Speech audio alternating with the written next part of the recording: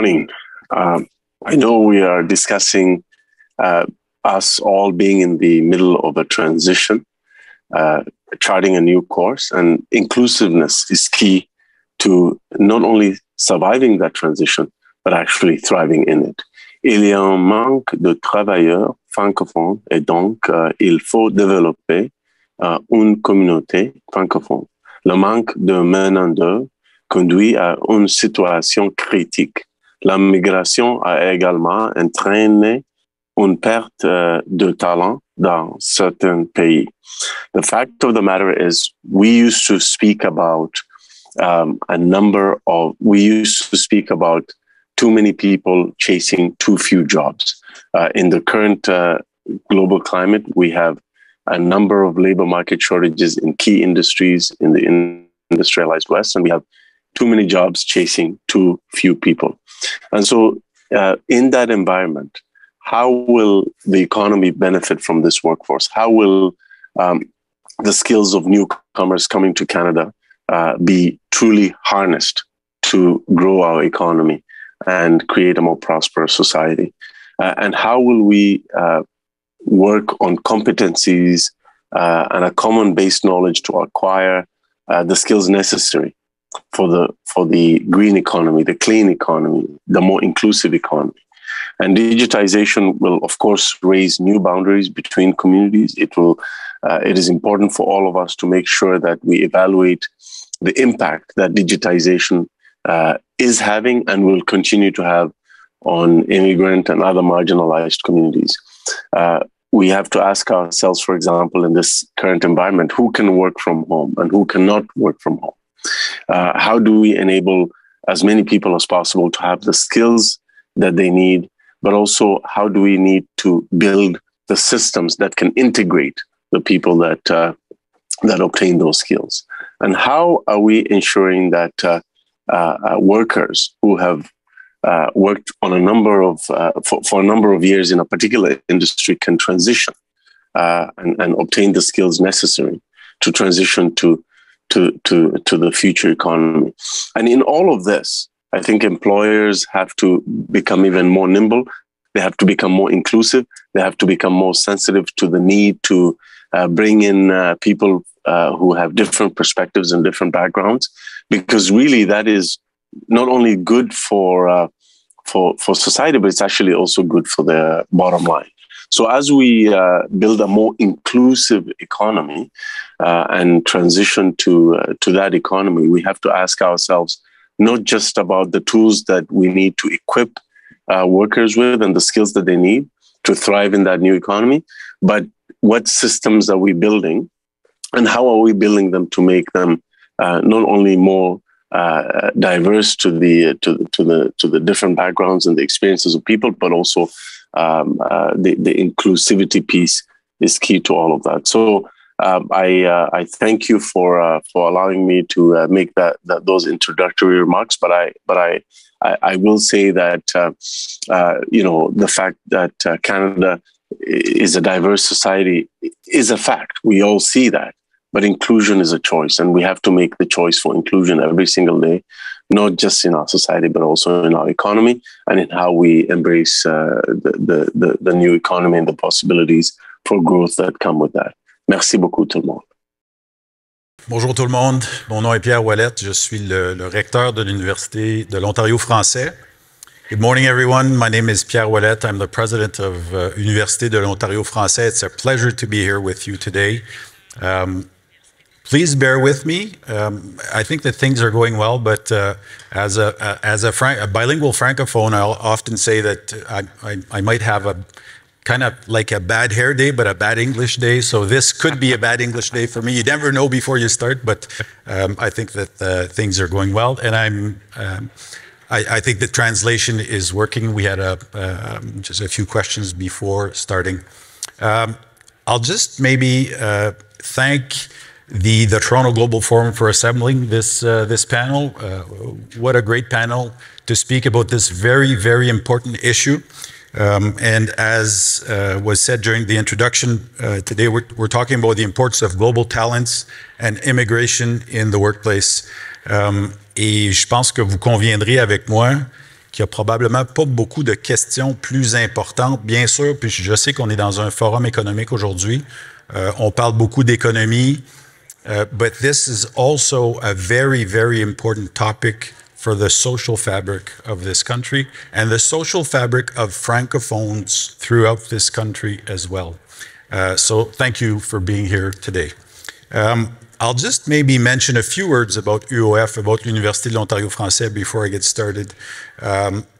UOF is the newest university in Ontario. It was created after decades of work by the Franco-Ontarian community asking for a university in Toronto, a French language university in Toronto. And we're very proud that we actually were able to launch during a global pandemic last year.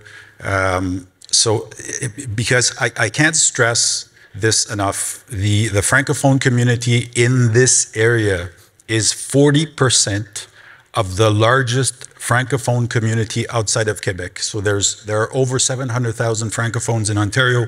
40% of those Francophones live in this area where there was no French university before. So this is going to contribute in a huge manner to creating leaders for the Francophone community for the next decades. So we're very proud of course, of launching last year and the work that we are doing. So without waiting, I would like to introduce our panelists for this morning's discussion. To my left, Perrin Beatty. Perrin Beatty is President and Chief Executive Officer. Of course, I don't need to introduce Perrin Beatty, but President and Chief Executive Officer of the Canadian Chamber of Commerce. Navdeep Bains is Vice Chair of Global Investment Banking at CIBC. Marcia Akbar is Research Lead on Labor Immigration at the Canada Excellence Research Chair in Migration and Integration at Toronto Metropolitan University. Et finalement, et non pas le moindre, Yves-Gérard Méhouloko, commissaire en équité et droits de la personne au Conseil des écoles publiques de l'Est de l'Ontario. Et également, depuis quelques mois, vice-président Fédération des communautés francophones et acadiennes du Canada. Donc, merci beaucoup d'être là aujourd'hui à nos 4 invités. So I will start with, of course, with the first question. And that question is, how can a multilingual and diverse global workforce benefit the economy? Perrin, I'd like to... Well, I guess the starting point is we have no choice. We need to, first of all, encourage immigration from around the world. Some 75% of the growth that takes place in Canada's population comes from immigration. Without that, we would actually have a shrinking workforce. There are 1 million jobs going begging in Canada today, and so we need to invite people from around the world to be able to come here. But it goes beyond that. The fact is, this is probably the single most important competitive advantage that Canada has when you look at international business. Increasingly, Canadian businesses are looking to the world as their market, as their supplier as well.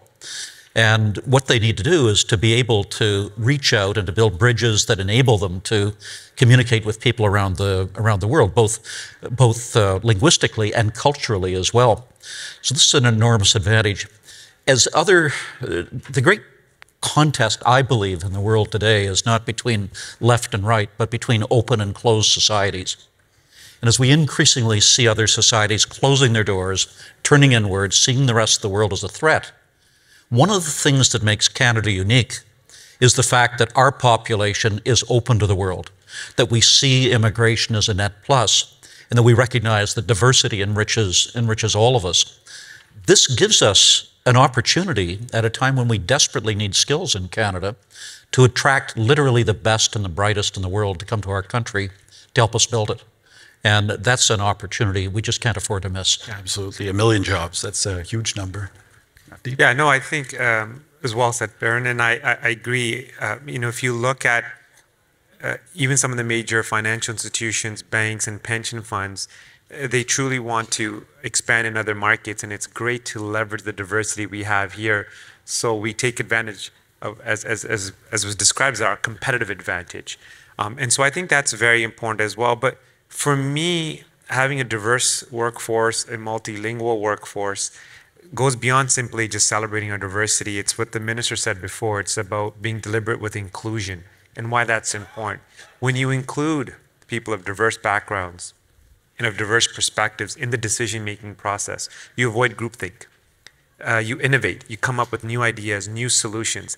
And when I was a Minister of Innovation, Science and Industry for a number of years, I took it upon myself to build a strong tech ecosystem in Canada. And the secret sauce for that was people. And immigration has been highlighted as an example because when you bring in top-tier global talent, comes with that a lot of capital because they are investing in people and their ideas. And so I think, we have diversity, but we got to be thoughtful and deliberate about inclusion. And when we do that, we generate innovative solutions and ideas, and that allows us to compete, that allows us to deal with issues around productivity, that enables us to scale and grow companies. And so there's enormous economic opportunities. And then, of course, a sense of belonging, right? When people contribute, they do well economically, they have a greater sense of belonging as well. Absolutely. In French, we say le vivre ensemble. Absolument, oui. Je suis d'accord. Oui. Ashia? Definitely, a diverse and multicultural, multilingual workforce will benefit economy, particularly Canadian economy. And it is already happening now. In Canada, the 100% growth in the labor force is happening through migration. The 100% growth in the post-secondary institution is happening through international students. They pay tuition fees, they work, they pay tax. So they are contributing to the economy. So to understand the contributions in a better way, I would like to reverse the question. How will economy benefit the migrant workers? We also need to ask whether the migrant labor force is getting proper healthcare and social services. Are they treated with respect and dignity at the workplace? Are their skills and educational qualifications match what they do? These questions are important to address to understand the relationship between economic benefit and labor force, because in Canada we also see de-skilling and skill waste sometimes. For my research, I do talk to international students and recent graduates, and sometimes I see that graduates who are getting MA or bachelor degree in economics, engineering, finance, are not getting a job in their field. So they are working in the very low-paid sector in the service industry.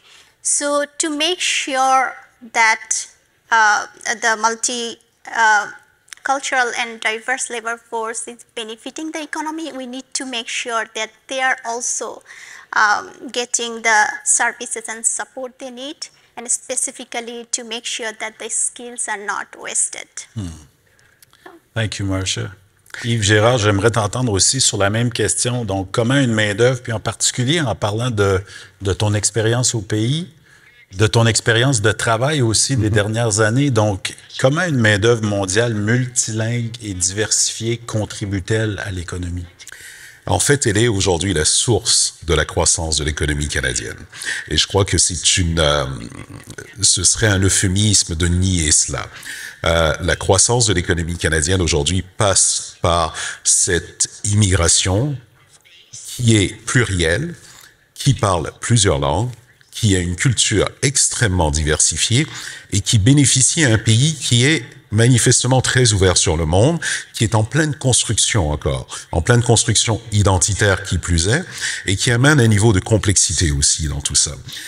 Aujourd'hui, il est important de comprendre que la question linguistique au Canada, on le sait, c'est un enjeu, c'est notre sport national après le hockey, la question linguistique, parce qu'on aime bien s'entre-déchirer malheureusement un petit peu là-dessus, mais aujourd'hui, il va être très important de comprendre que ces nouveaux venus, ces nouveaux immigrants, le ministre tout à l'heure parlait de la nécessité justement d'un apport en immigration francophone qui plus est, qui est absolument nécessaire pour la survie sociale du pays dans son ensemble. Donc, la question de l'immigration ne passe pas seulement par le bénéfice pour l'économie, mais passe également pour le bénéfice et la croissance sociale du Canada. On va avoir un pays qui ne croit aujourd'hui qu'à part parce qu'on ne fait pas d'enfants au Canada. C'est notre réalité. Donc, on a besoin définitivement de cet apport qui vient de l'extérieur. Mais la grande question qui se pose, et je pense que ma collègue l'a bien dit, c'est sommes-nous prêts aujourd'hui à inclure véritablement ces nouveaux venus? L'intégration est une chose, c'est ce qu'on réclame aux nouveaux arrivants, mais l'inclusion en est une autre. Sommes-nous prêts? Formons-nous leurs collègues de travail pour les accueillir et pour leur permettre justement de pouvoir s'épanouir dans leur environnement de travail? Et là encore, j'ai des doutes à ce sujet-là. Là-dessus, on a encore beaucoup de travail à faire, mais somme toute, l'économie et l'apport de l'immigration est crucial aujourd'hui pour la croissance économique, sociale du pays et pour la cohésion sociale dont nous avons besoin. Donc, c'est vraiment un élément clé. Merci, Yves Gérard. Ta voix d'animateur de radio nous fait un peu tous gêner sur l'estrade. Je suis particulièrement... J'ai beaucoup aimé ta réponse, bien sûr, mais je pense que les communautés francophones de partout au pays sont très préoccupées par les dernières données du recensement. Donc, ça va être très intéressant, je pense. Et je pense que Catherine Cano, peut-être en fin de panel aujourd'hui, va nous en parler et parler des actions concrètes qu'on doit poser. Mais moi, comme franco-ontarien, je suis particulièrement préoccupé par les dernières données du recensement. Je pense qu'ils touchent à la réponse que tu nous donnais tantôt. Oui, si vous me permettez, je vais ajouter ceci. Vous avez raison d'être préoccupé. Aujourd'hui, ce qui se passe au Canada pour les francophones, partout au pays, c'est qu'on assiste à un recul démographique des francophones. Un recul démographique est causé par quoi? Par une absence d'immigration, par le fait que l'immigration, certes, est croissante au pays, mais l'immigration francophone ne croît pas à la même vitesse que la totalité de l'immigration. Donc aujourd'hui, je sais qu'à la FCFA, nous avons réclamé, par exemple, une cible de 4,4% et voire même plus. On demande aujourd'hui une cible de réparation pour nous permettre essentiellement de retrouver les niveaux que nous avions dans le passé. Parce que prenons l'exemple de l'Ontario où nous représentions à peu près 6,4% de la population il y a quelques années. Aujourd'hui, les francophones représentent à peu près 4% de la population et c'est crucial. Et c'est aujourd'hui l'avenir de ces communautés-là. Donc l'avenir d'une partie de l'identité canadienne est cruellement menacé par un déficit d'immigration qui nuit à l'innovation francophone au pays, qui nuit à la vitalité de ces communautés et qui nuit à l'épanouissement finalement d'une communauté et donc d'une partie de l'identité canadienne. Tout à fait. Merci pour cet ajout. Navdeep, I'll go with you for this for our second question to start answering our second question. Of course, I think everyone recognizes that we're not today in 2022. We're not living in the same world that we lived before 2020. Before the pandemic, of course, and I heard someone this morning talking about the next pandemic. I think it's just a matter of statistics. There will be a next pandemic. We just don't know when it's going to happen. So what is the impact of digitization and remote work on the immigrant workforce? It's a great question. And just on the previous point, I would say that the services in French, c'est très important. Et dans ma circonscription à Mississauga, il n'y a pas beaucoup de gens qui parlent français. But what I did was, as minister responsible for Statistics Canada, we posed a bunch of questions that would get better outcomes for French-speaking Canadians in services outside of Quebec, in particular, and obviously English-speaking in Quebec. And I think that's important to note, that when we do talk about immigration, we got to have the infrastructure in place as we discussed. With regards to your question, in terms of the next pandemic and what this means for the immigrant population or newcomers, I see it firsthand. I live in Mississauga, and I'm very close to the airport. So when people arrive to Canada, proximity matters. So they go down the road and they kind of find the first, is this unit for rent? Then we'll move in. And when they move in, it's usually you live with your parents, your grandparents, your aunts and uncles. So it's multi-generational, multiple families. And in the pandemic, if you are working from home, you kind of need a quiet spot. It's difficult to do when you go in the basement and it's finished and there's someone living there because it's rented out. You go upstairs and there's a few people in the room, and like I said, a bunch of people crowded in the space. So that was a real challenge. Newcomers don't have access to the technologies. We noticed very quickly you know, if they wanted, you know, the latest phone or laptops or even some of the basics that we take for granted sometimes, assuming that everyone has that. Newcomers struggle with that technology or access to that technology. And some of the work that they do, it's not conducive to doing it online. And you notice during the pandemic, high rates of deaths took place in the region of Peel because of the labor market and the labor workforce, which was geared towards distribution centers, and they had to go and work, and they didn't have the luxury of working from home. There wasn't enough white, you know, collar jobs. There was a lot of blue collar jobs.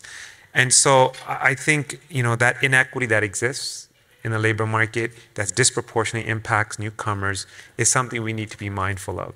So I believe we need to create strategies that speak to those conditions, that understand the unique challenges that newcomers face, and prepare them better for that next eventual pandemic. And we don't know when that will happen. We don't know how that will unfold. We want to make sure, though, that people that are already struggling aren't further left behind. Absolutely. Marcia? Yes, I totally agree with what Navdeep already mentioned in terms of all the challenges that migrants face when they want to work through virtual platform or do remote work. So I would like to add that migrants are already isolated in Canada, especially when they come new, like the newcomers. They don't have social networks and professional networks.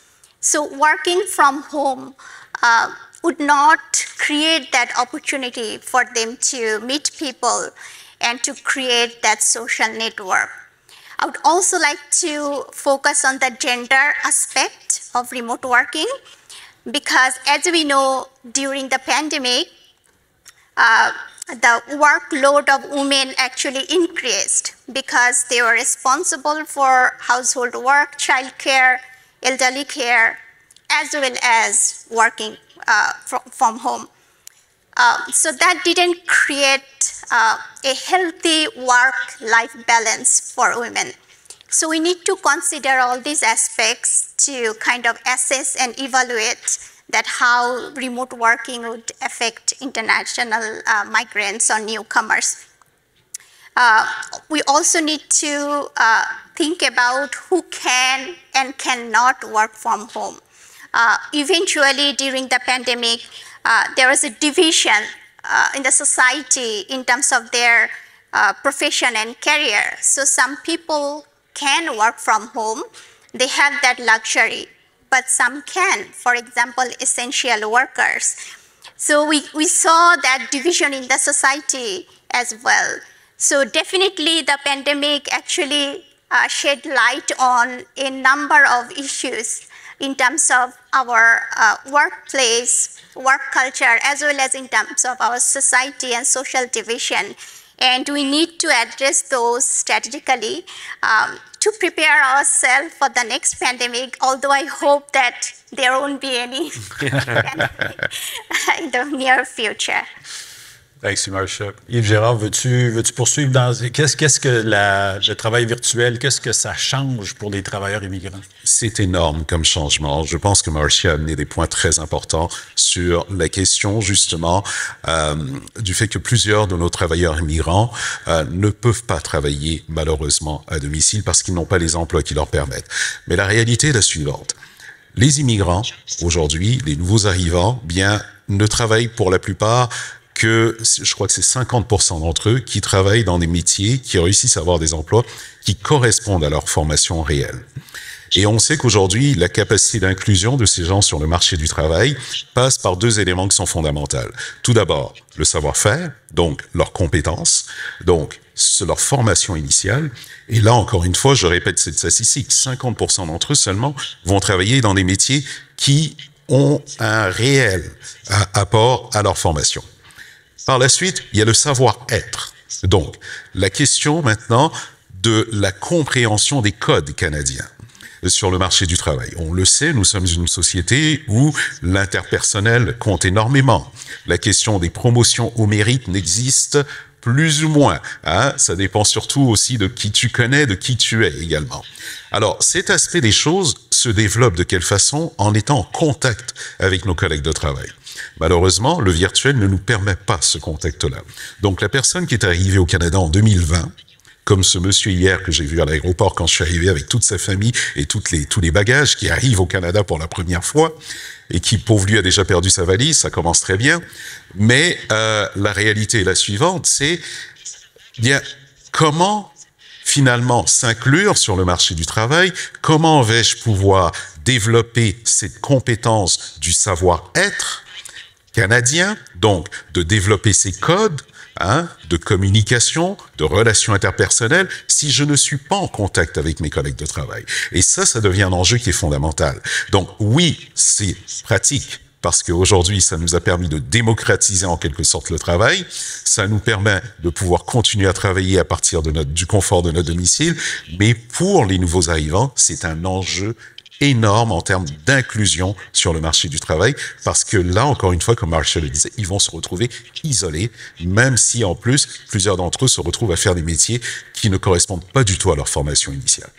C'est très intéressant quand on repense à ce que le ministre Hussen nous disait tantôt, c'est-à-dire que la diversité est un fait, l'inclusion est un choix. Exactement. Et tu viens de nous parler de plusieurs facteurs qui sont de l'ordre de l'inclusion et non pas de la diversité. Exactly. Perrin, what does it change for Canadian businesses to have migrant workers, the immigrant workforce working remotely or being called upon to work remotely? Does it change anything for Canadian businesses? It sure does. Over the course of the pandemic, I perhaps had more conversations with CEOs than at any other comparable period, and I've yet to find one who said that his or her company was going to look the same post-pandemic as it did before. Same for other institutions as well. Everybody's had to rethink their structure, their business plan, how they serve their clients and their employees. There are pluses and minuses here. The first, from the perspective of an immigrant coming to Canada, Nav, one of the good points may very well be that because of the distributed workforce, not everybody will have to live in your old constituency. That's right. It means that in Atlantic Canada, where the issue of immigration has been such a struggle in the past, right. that they may be able to bring people in there, have them working in businesses located in Toronto, but from Cape Breton or from some other community. That's a plus, and that's good. What worries me, though, more than anything else, is whether you are a new Canadian or not, we've seen a large number of people coming into the workforce, coming into jobs in specific companies over the course of the pandemic. And there is a very real distinction between those people who were there all the time and who had pre-existing relationships, who knew their colleagues, who understood the culture of the organization, and those who've come in since. And one of the concerns that I have is that if we are going to get full productivity and success in companies, you have to have a workforce that knows each other, that collaborates with one another in a way that you can't do over Zoom if you don't know your colleague. As it is, immigrants coming into Canada face a serious disadvantage. They're paid less, they're less likely to be able to employ the skills that they brought to Canada, for which they were recruited to come to this country. You add to that then the problem that they may be coming in and not being in a workplace where they get to know their colleagues and where they develop those relationships and where you have the collegiality.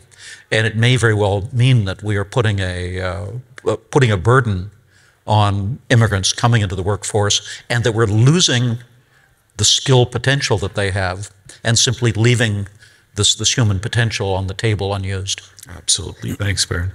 Pour la prochaine question, Yves-Gérard, je vais commencer avec toi, et c'est une question qui est particulièrement, qui est importante pour moi, pour nous à l'Université de l'Ontario français, puis j'imagine bien sûr pour tout le secteur postsecondaire un peu partout au pays.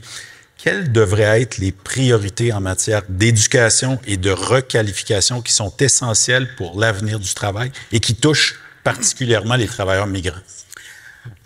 La question va de soi parce qu'elle est intimement liée à toute cette volonté d'inclure ces travailleurs migrants dans notre marché du travail. La clé, justement, comme le ministre l'a dit, c'est l'inclusion. Donc, dans le secteur de l'éducation, comment faciliter cette inclusion? Comment travailler sur le fait que les travailleurs, ces nouveaux arrivants, qui viennent enrichir en termes d'innovation, en termes de compétences, notre marché du travail, comment leur permettre et les outiller d'être compétents sur la base, justement, des compétences canadiennes qu'on souhaite qu'ils aient. Ce qui veut dire compétences interpersonnelles, communication interpersonnelle, développement de relations du vivre ensemble dans le secteur universitaire et dans l'ensemble du marché du travail. Ça, c'est un secteur qui est clé maintenant dans ce qu'on doit développer au niveau de l'éducation postsecondaire et même au niveau collégial aussi, pour leur permettre d'intégrer plus facilement le marché du travail et pour permettre qu'ils puissent utiliser efficacement leurs qualifications. Vous savez, très souvent, on demande à l'immigrant de s'intégrer, mais on ne l'inclut pas. L'inclure, justement, passerait par développer des programmes qui leur permettraient, justement, de pouvoir s'inclure plus facilement, être plus facilement inclus dans le marché du travail canadien le plus rapidement possible. Ça veut dire s'assurer que leurs compétences soient interprétées et mises à niveau au niveau canadien pour qu'ils puissent être fonctionnels. Un ingénieur qui arrive au Canada n'a pas besoin de conduire un taxi. On connaît tous cette histoire-là. Il a tout simplement besoin de comprendre les façons de faire canadiennes et pour qu'il puisse s'intégrer le plus rapidement possible au marché du travail. Et malheureusement, c'est là qu'on a un manque et c'est à ce niveau-là que la question de l'innovation au niveau de l'éducation postsecondaire et collégiale va être extrêmement importante dans les prochaines années pour leur permettre le plus rapidement possible de s'intégrer au marché du travail, mais aussi de le faire à des coûts qui sont aussi appropriés. On parle de gens qui arrivent au pays. Donc c'est là que ça va être important aussi, qu'il y ait une conversation avec les élus, avec les gouvernants, pour que bien quelque chose soit fait pour permettre à ces nouveaux migrants bien de pouvoir avoir des formations d'appoint au niveau en termes de compétences canadiennes pour entrer le plus rapidement possible sur le marché du travail. Oui, tout à fait. Puis peut-être un petit mot encourageant pour moi. J'ai œuvré dans 2 universités différentes. J'ai vu aussi, je collabore beaucoup avec mes collègues des collèges, en particulier en Ontario. Puis je trouve que ce que tu mentionnes, l'approche par compétences, le savoir-faire, les savoir-faire, les savoir-être, pas seulement les connaissances, et beaucoup la direction que les collèges et les universités prennent de plus en plus. Puis je pense que ça peut contribuer de façon très positive. Absolument. À ce que tu viens d'expliquer. Marcia, I will ask you the same question. What should be the priorities for education and reskilling for the future of work? Okay, so I use the word reskilling with a lot of caution because there are several meanings of reskilling. For example, when migrants come with foreign credentials for their educational qualifications from foreign universities, there is an idea among the employers that that education is not as valid as Canadian education. So the understanding of reskilling in this context is that they have to gain some kind of Canadian education, Canadian experience. And also there are, for example, international students who graduate from Canadian Canadian institutions and get training from different Canadian organizations. They also face different difficulties in terms of getting a job. Again, for the issue of reskilling, and in this case, the reskilling is used in terms of cultural competency, understanding Canadian workplace, and so on. So in my view, we should not look at reskilling as a way of actually excluding migrants, whether they have foreign education or Canadian education. We should use reskilling to actually give them, as my previous speaker mentioned, short training programs can be organized by the employers or even by the government so that they can understand very quickly the work culture in Canadian workplace. Also learn different technological programs. Like when I talk to engineers, they say that they need to learn new softwares that they're not familiar with in their back home. So we need programs, efficient programs, effective programs that would allow migrant workers to learn the workplace culture and the required job skills, because they are talented, they are intelligent. Canada picks up the best and the brightest from the world through the migration process. We should not have any doubt about their talent and skills. But anyone, not only migrants, all of you, all of us need some kind of training when we start a new job. So that kind of reskilling actually the migrant workers need. We don't want to fall into the trap of de-skilling and reskilling. So we need to go forward through reskilling. So Perrin, how do Canadian businesses see that? If Marcia was saying, you know, there might be more of a burden on businesses to reskill or to train or to, are businesses ready for that? Are they doing it already? It's changing. In the past, there used to be an assumption on the part of business that it was your job as an educator to produce somebody to exactly the specifications that we wanted, and we would receive them and bring them into the business. Increasingly, there's a recognition that business has to invest itself, first of all, in its own workforce and constantly upgrading skills that are there. Secondly, also in terms of helping ensure that the people that they're bringing in have the precise skills that they need. What we desperately need in Canada is to intensify the dialogue among educators, business, and government. We need to do a much better job than historically we've done in terms of predicting what the skills needs are going to be in the future. Again, there used to be the assumption that we can more or less order that we produce for us X number of engineers in such and such an area. Anybody who knows anything about post-secondary education knows that it takes years to put in place programs and to bring on the stream of people. It's not turning a tap on and off. And that's why we need to have a much better dialogue, one that's much more intense, and one that is much more precise in terms of identifying opportunities for us for the future. One other comment I would make just with regard to international students, because I'm really glad you raised that. I used to be chancellor at Ontario's second youngest institution, which was the University of Ontario Institute of Technology, Ontario TechU. And I would sit there at convocation and look out at the crowd. And I remember thinking at the morning convocation, if these international students could pass a security test at lunchtime by 2, I would offer them a work permit to stay in Canada. Mm-hmm. What we're looking for in Canada is people trained to Canadian standards who speak English or French, who have some understanding of our culture and of our market here. That's the definition of an international student. And we need to do a much better job of attracting them to stay in Canada. One of the most innovative things I've seen was Brock University some years ago in the local Chamber of Commerce. Each year would have a reception for graduating international students, and the local business community would be there, invite them, and they could allow the students to kick the tires and see what sort of job opportunities there might be locally, but would also mean that employers would be aware of, hey, this is somebody here who seems to have some real skills and potential. How can we create an opportunity for them? The cost of that is the cost of a beer. Yeah. And so we don't have to wait on government.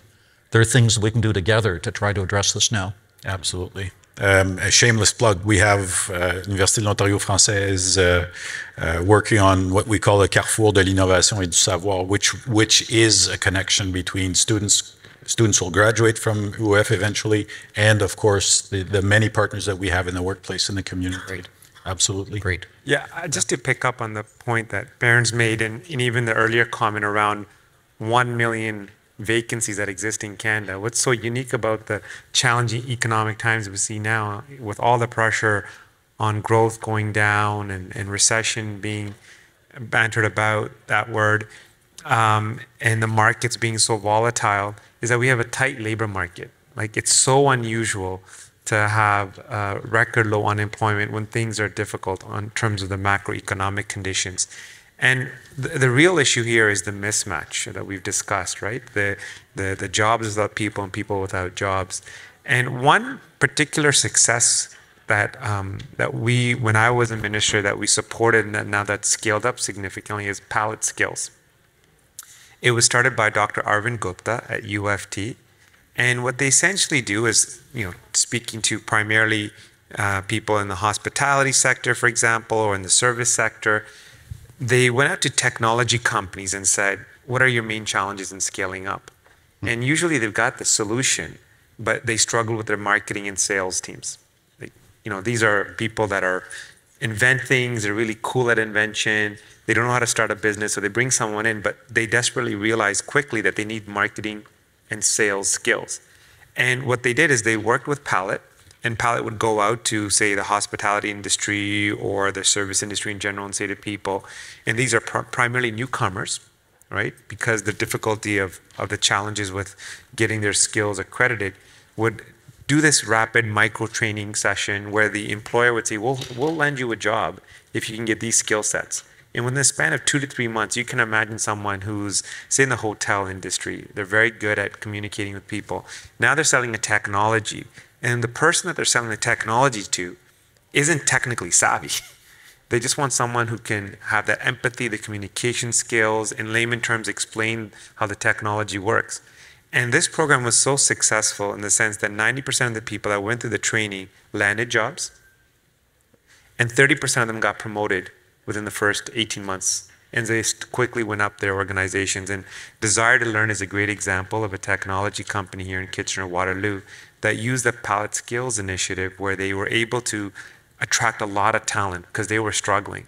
And so the point being is that there are so many opportunities. It's a skills mismatch, and newcomers that are not reaching their potential for all the reasons we discussed. This is a great way to accelerate that and build on the micro-credentials we talked about and the reskilling we talked about to enable them to find meaningful employment, but also to quickly rise up the ranks and contribute to our economy and earn higher wages and give back to the community. What an interesting project. Absolutely. Yeah. We have about 5 minutes left, so this will be our last question. And Marcia, I will go to you to answer this question first. What can we say now about gender equity? Okay, so gender equity or gender inequality is not an issue in Canada, it's a global issue. So in Canada, women earn 89 cents when men earn $1. And in 2021, last year, women employees earned 11% less than their male counterparts. According to the Canadian Women's Foundation, it will take 267.6 years to close the gender gap in the economy, in the worldwide economy. So we don't want to wait that long, do we? I hope not.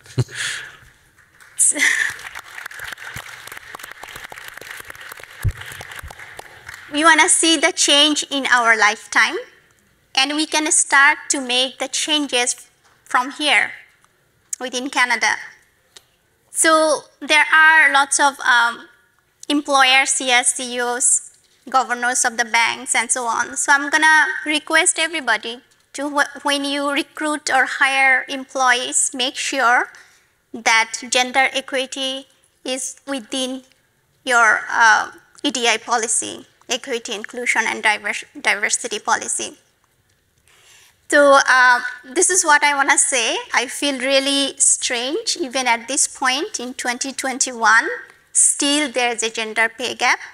Still, women are concentrated in very much feminized jobs, mostly healthcare and education sector, which is not bad. Even in Canada, there's a huge concentration of female workers in the care sector and education sector.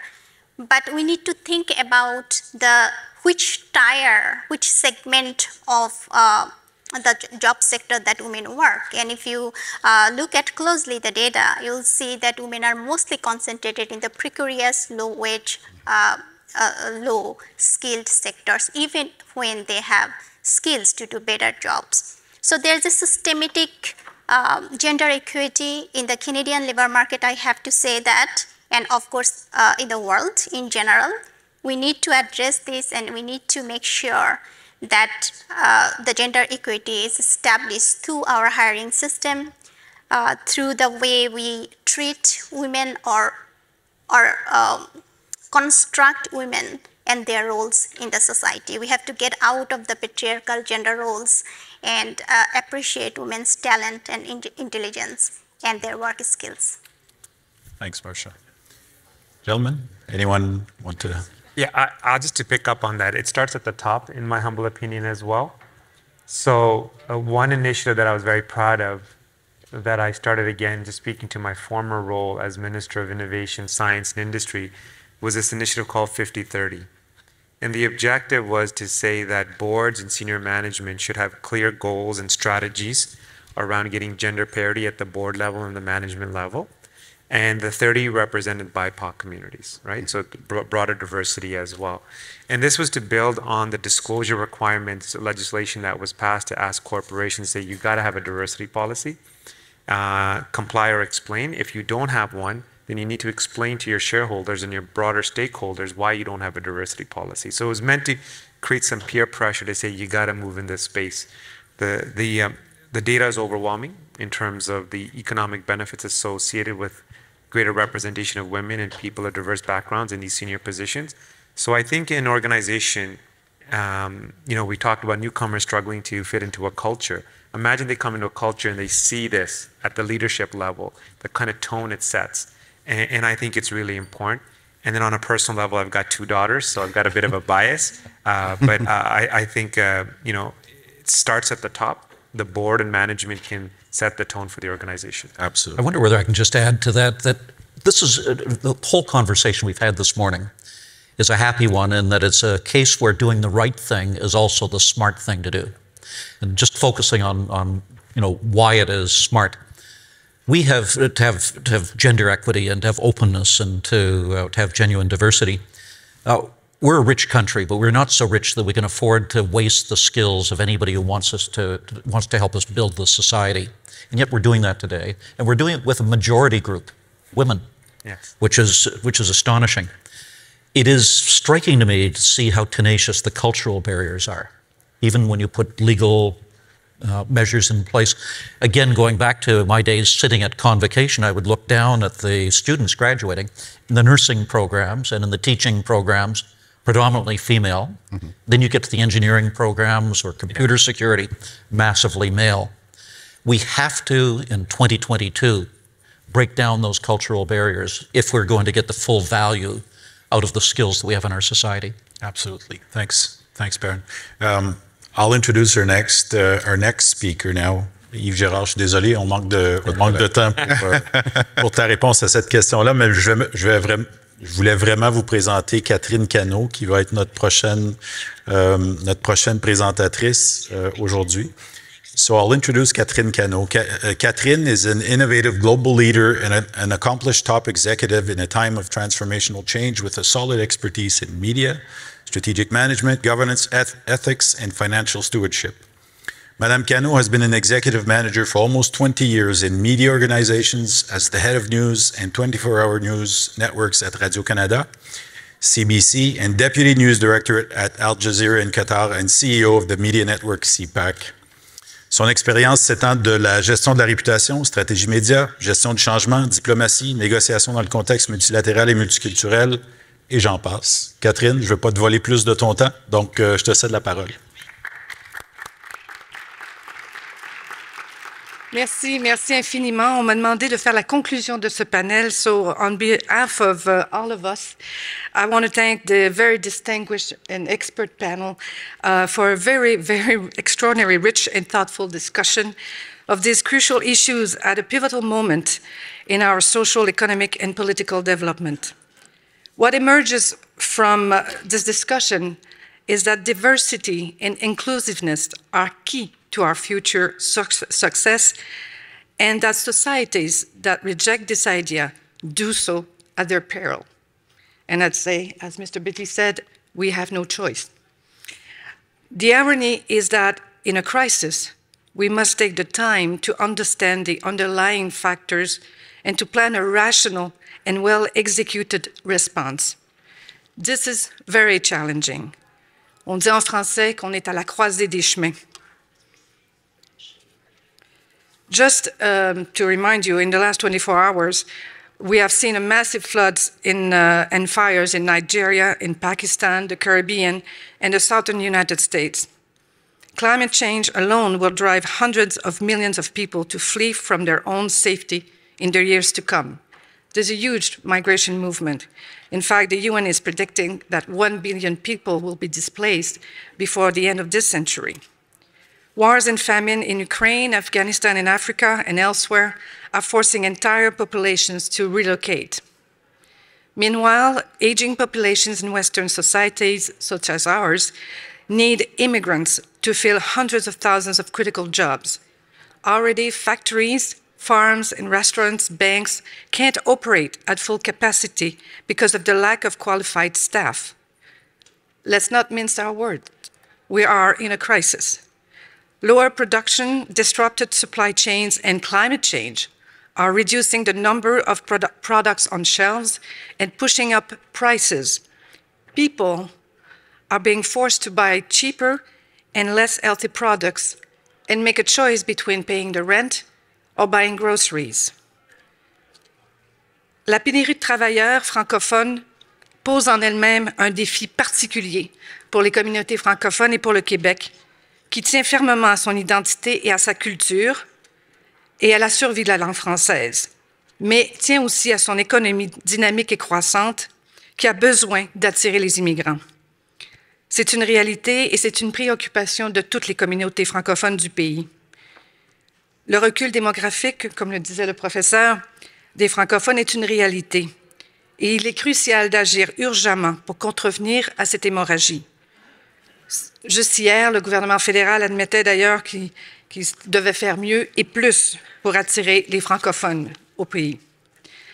Quebec, Alberta, and Saskatchewan are all pushing for more control over immigration to their provinces, understanding that this is crucial to their economic development. While overall Canada remains the world's most welcoming society for immigrants, attitudes are hardening in certain parts of the country. Some places are closing their arms, not opening them. I am sure that you and your organization have diversity, equity, and inclusion policies and are already inclusive. But if so, you are among only 40% of Canadian companies to do so. And that's according to a study by the University Queen's. I'm myself a daughter of an immigrant father who was born in Algeria before the independence. And his parents were Spanish. And I have still a deeply rooted Quebec Francophone mother. I've seen both sides of the equation from birth. And in my career, I've worked in the United States for more than a decade. I was Deputy News Director of the English language Al Jazeera News Services. I oversaw a global network of 3,500 journalists based in 70 countries from the headquarters in Doha. And I was also Chief Operating Officer of l'Organisation Internationale de la Francophonie with 88 member countries. At the OIF, at the Francophonie, we had to eliminate a significant deficit and introduce a transparent and accountable new organizational culture. If our staff and managers had not included representation from wide cross-section of member countries, including Senegal, Madagascar, Vietnam, France, the DRC, name it, all the countries were actually represented in our offices. Our efforts would quite simply, they would have failed. This diverse group was able to keep us alert to cultural differences and realities, and they brought context to the process of thinking of how we were going to solve our problem. And that diversity and those opinions and experiences kept our decision-making on track, relevant, and realistic. And we did solve the deficit within 8 months. It was not a small one. So I thank them for being there with us to make this work. So this will not come to a surprise to those of you who follow corporate excellence.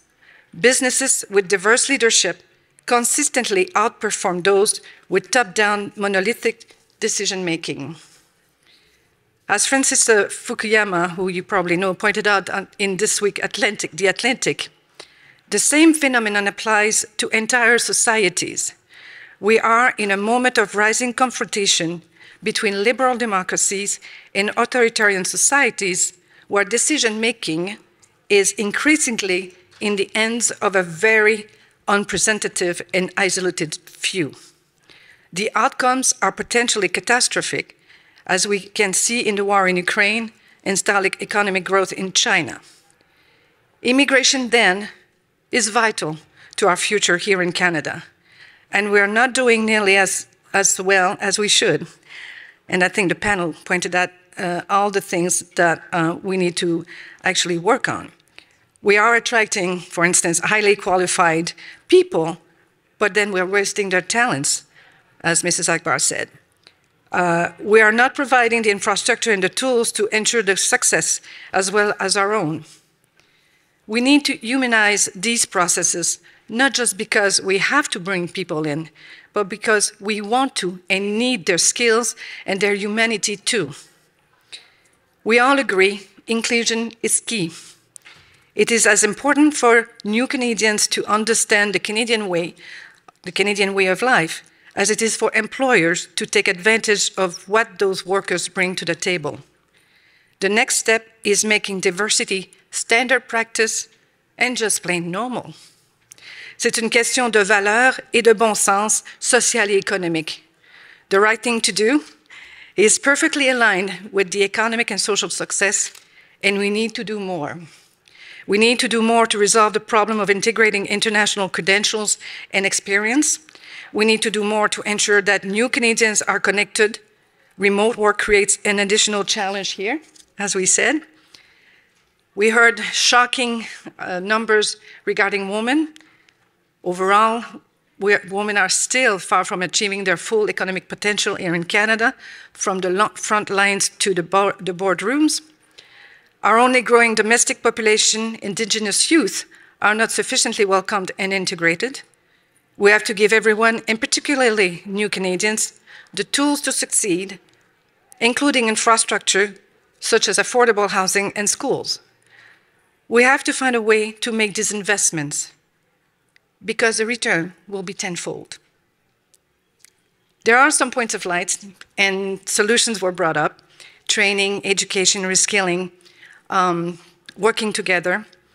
There's an example that that may inspire you.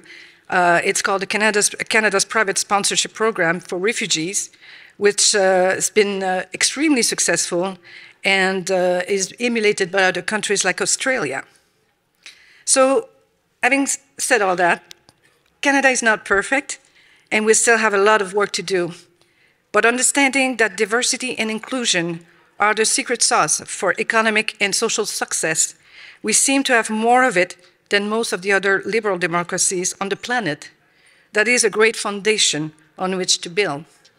So I encourage the dialogue. I think that's extraordinarily important to actually put together our collective intelligence, our experience, and let's get to work. Thank you.